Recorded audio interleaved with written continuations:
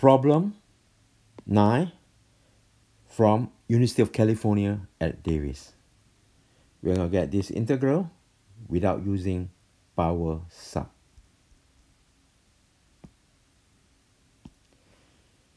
First, we are going to multiply top and bottom with square root x minus 3.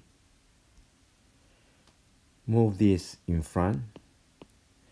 Write this as x minus 3 to the power of negative half. Push this into dx.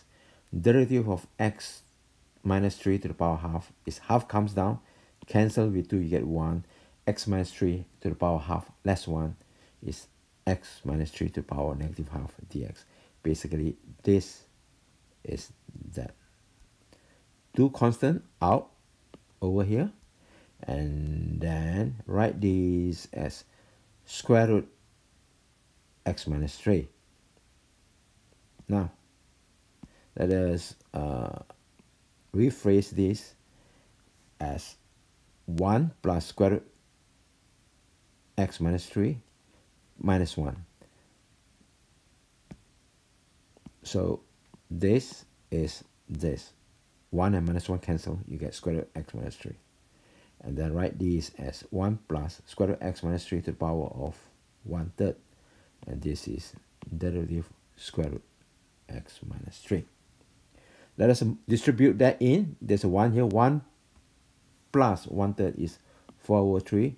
And then this piece is over here.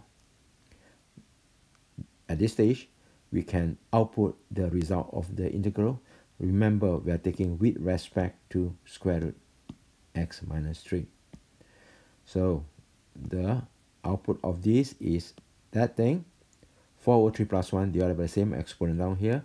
Integral of that is 1 plus square root x minus 3 to the power half plus 1 divided by the same exponent. 4 over 3 plus 1 is 4 over 3 plus 3 over 3. 7 over 3 upstairs, 7 over 3 downstairs. Flip it up, you get 3 over 7. 1/3 plus 1 is 1/3 plus 3 over 3. 3 plus 1 is 4 over 3 upstairs, 4 over 3 downstairs. Flip it up, you get 3 over 4. Now, distribute 2 inside. 3 times 2 is 6 over 7.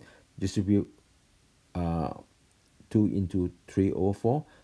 2 and 4 cancel, you get 3 over 2 left. And then this piece is the same. Now, rewrite this as cube root of 1 plus square root x minus 3 to the power 7.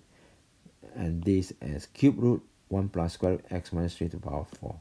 Done. Thank you for watching. Hope video is informative and helpful. Before you go, make sure you subscribe, share, comment, and don't forget to hit or smash the like button. Jumpa lagi. Thank you. Terima kasih. Selamat. Cảm ơn. Mời sai. Cảm ơn. 谢谢。